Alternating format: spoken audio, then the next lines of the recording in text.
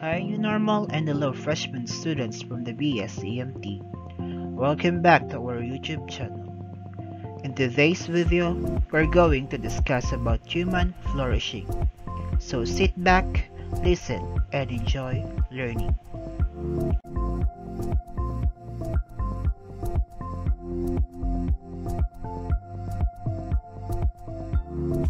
And these are the learning outcomes for today's discussion. At the end of the lesson, the student should be able to discuss how science and technology contribute in human flourishing. Second, analyze human condition in order to reflect and express one's views. And lastly, critique human flourishing vis-à-vis the progress of science and technology. So, let us fasten our seatbelt as we discuss the human flourishing in science and technology. 10, 9, 8, 7, 6, 5, 4, 3, 2, 1, 0.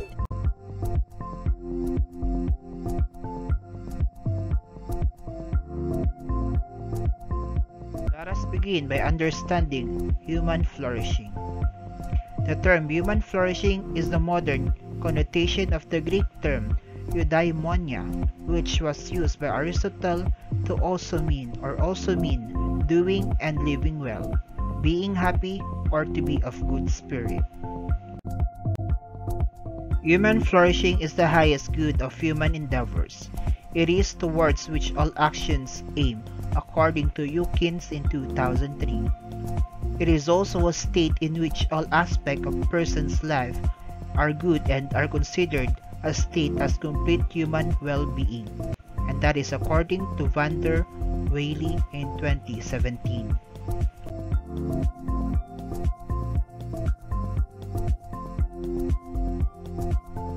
Now let us proceed to the characteristics of human flourishing. Human flourishing is characterized as follows. First, it is the natural end of individual human actions. It means all humans seek to flourish.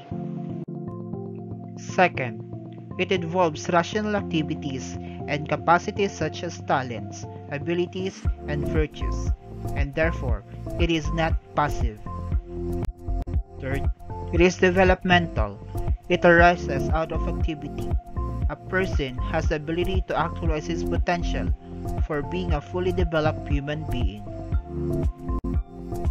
Fourth, it encompasses a wide variety of constitutive ends such as knowledge, the development of character traits, productive work, religious pursuit, community building, love, charitable activities, allegiance, person and causes, self-efficacy, material being, pleasurable sensations, as well as goodness, growth, and resilience.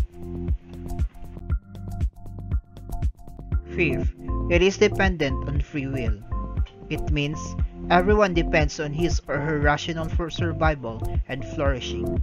Human action is governed by choices, and choice is free. Choice is the product of free will, and free will means being a moral agent.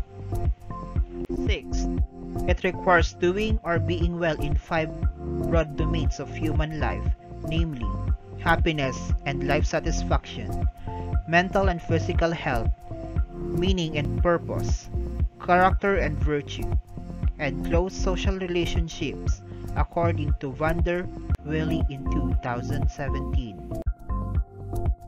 7. It involves education and good habit. Education provides proper training to develop good habits that enable everyone to flourish. 8. It is not only a momentary state, rather, it is something that is sustained over time. Hence, financial and material resources must be sufficiently stable. And lastly, it requires the practice of virtues.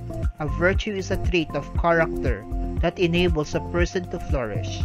According to Seligman in 2002, human flourish encompasses 6 virtues and 24 strength, which are the following. First is we have knowledge and wisdom, creativity, curiosity, open-mindedness, love of learning, perspective, and innovative. Second is courage. It is associated with persistence, integrity, vitality, and zest. Third, humanity, associated with love, kindness, and social intelligence. Fourth is justice. It is associated with citizenship, fairness, and leadership.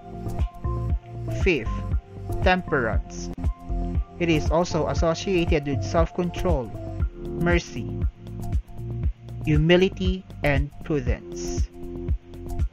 And lastly, we have transcendence, associated with gratitude, hope, humor, spirituality, appreciation of beauty, and excellence.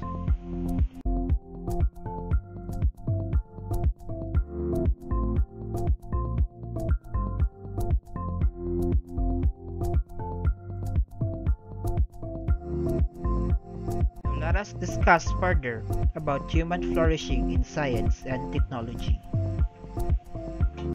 In the modern era, advanced science and emerging technologies and innovation continue to play a major role in the transformation of society and in building the nation. They persist as an active agent in the constitution of the new human nature and identity. They are instrumental in bringing far-reaching social and economic changes that expectedly would contribute to everyone's well-being. That is, all aspects of person's life are good. The concept of human flourishing in science and technology offers a wide view of human good that is objective. Means, human good or well-being is viewed objectively because it is desirable and appealing. Both science and technology function on this basis. Both express and produce the actualization of human potentials. Moreover, the vast knowledge and truth that science offers and the wide array of materials resources that technology produces are desirable and appealing. They satisfy human needs and interests. They even contribute to everyone's well-being. They promote good living. Although science, technology, and innovation have advanced drastically through the years, they alone do not cause human flourishing. Their essence, purpose, value, and extent of use contribute to the attainment of human well-being, self-fulfillment, and happiness. While they deal with the progress, research, and development to find solutions to social and economic problems, they must be managed righteously. To flourish is to live according to what holds the greatest value in life. This implies that in order to achieve true human flourishing, human must encourage or engage actively in ethical and meaningful scientific work and technological undertakings. The basic principle of ethics and morality, including the virtue, should not be sacrificed in one's desire to pursue opportunities that led to the new scientific discovery and technological innovations. Rather, ethics and morality should serve as a guiding light in one's quest for greater heights and to flourish in terms of science and technology. Now let us define alienation from the different perspectives. From the perspective of capitalism, alienation is the condition of isolating individuals from a group or from an activity to which they should belong or in which they should be involved. For instance, workers lose control of their vocation. They are reduced to a mere commodity of production.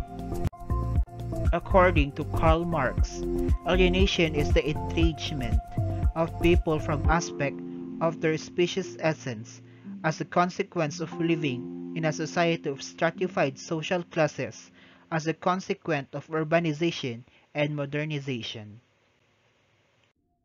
In his work entitled Economic and Philosophic Manuscript of 1844, German philosopher-economist Karl Marx pointed out that as human flourishes, human alienation may possibly occur.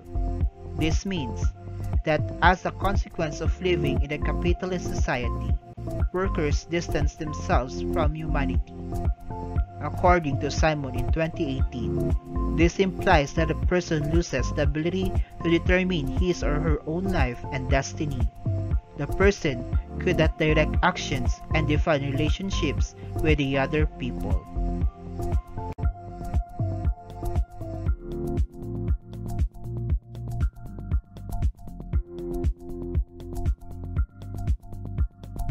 Now we are down to the last part, which is the 4 types of alienation according to Karl Marx. First, alienation of the workers from their product. A worker has no say or does not have control over the design and development of what are intended to be produced because decisions are in the hands of the capitalist, not of the workers. Second, alienation of worker from the act of production. The production of goods and services offer little or no psychological satisfaction to the worker. Labor seems coerced because a worker undertakes this as a means of survival. Third, alienation of the worker from their species essence. The species essence of a person comprises of all or his or her innate potentials, but these potentials are either recognized nor maximized for self-development. The person is forced to sell his or her labor power as a market commodity. And lastly, alienation of the worker from other workers. In a capitalist society, a worker competes against another worker.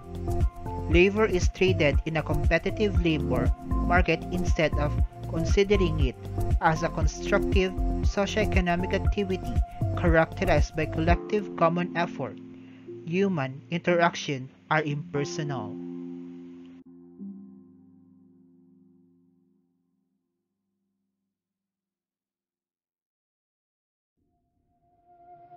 Alright, so that's the end of our discussion, but let me leave you with this quotation. Imagination is better than knowledge. Knowledge is limited to all we know and understand, while imagination embraces the entire world and all there ever to know and to understand. That's according to Albert Einstein.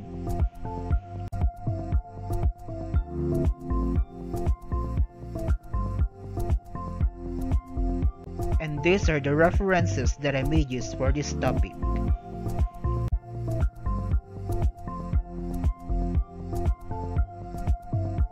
Thank you for learning with me today, but please don't forget to click the like button and subscribe. See you on my next discussion. Goodbye!